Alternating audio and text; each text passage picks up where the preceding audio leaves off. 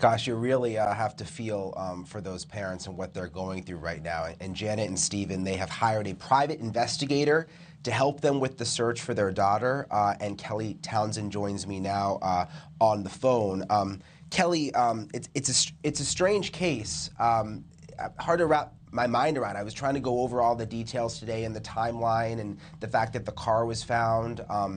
And that she's missing with the bearded dragon. Have you been able to piece anything together yet? I mean, do you think that she is likely still in Arizona at this point? Well, that's very difficult to tell right now. I mean, the circumstances, you're right, they are bizarre. I mean, and the body cam video of the law enforcement officer talking to her, my agency's just recently been brought on. But I have an interest in, he recommended for her to go to Love's. And I'm working with Coconino law enforcement right now and trying to find out, has anybody gone there to check out the CCTV? Because if she actually followed the officer's advice and was camping there or just sleeping in her car there, did she get approached? And I know the Love's, those Love's gas stations, I guess, truck driver stations, they have places where people can sleep. Truck drivers do it all the time, showers and stuff like that. So I'm right now, we're just trying to gather as much information as we can. Coconino County Sheriff's Department has been outstanding working with us. Some law enforcement departments, they don't work with you just because you're a private investigator.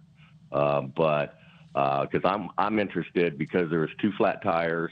It was out on a dirt road. How far was the body cam video where she was talked to by the police there to where the car was found? I mean, because did somebody interact with her and then they drove down that road? I mean, we're all assuming at this point right now because nobody really knows for sure except God. Right. I mean, that's where we are right now. We have had some interesting things come to light just as of today. Matter of fact, just a few hours ago, that we're working on that could really generate stuff that we're probably going to want to get out on the news if it comes to fruition, because we may have something that we want the world to look out for. Yeah, I would imagine when you start asking questions and like you said, around that gas station, first of all, the thought of a young woman sleeping alone with just a bearded dragon in a gas station parking lot makes me a little nervous.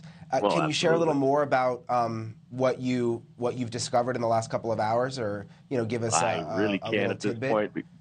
I really can't because number one, we have to verify. Number two, we have to interview, and these people literally just came up on the radar today, and so we're trying to get interviews set up and composite sketches and things like that. The tidbit about her trying to use, I think it was like euros instead of dollars, and possibly being disoriented. Do you know anything more about that? Because her parents, told me, she was an artist. It wasn't odd for her to be in the cemetery taking pictures as part of her art project. It just seems strange to me that there was that one account that maybe she was like disoriented at one point. Yeah, right now I can't say that. I would verify that with you right now. I mean, I thought it was a little odd where she was crying, but the law enforcement officer walked up to her and she was crying, and he asked her, and she said it's because she just took pictures at the graveyard and she was weeping for the soldiers. I don't know. I've never personally met Chelsea, but she seems like a nice heart, very compassionate girl. But was she actually crying and just saying that to law enforcement? You follow what I'm saying? Right. Yeah, or perhaps she was moved by the art project she was working on. We'll stay in touch with you, Kelly. We want to stay on this story, and I'm glad that you're involved and assisting the family. I know you just came on. I think it is. Yeah, I feel for those parents. I just want to put out the phone number. Anyone with information, you can contact the sheriff's office there. The number is 928-774-4523. Hopefully, we will have some good news to report. Thank you for watching. Go to newsnationnow.com to find NewsNation on your television provider. And don't forget to click the red subscribe button below to get more of NewsNation's fact-driven, unbiased coverage.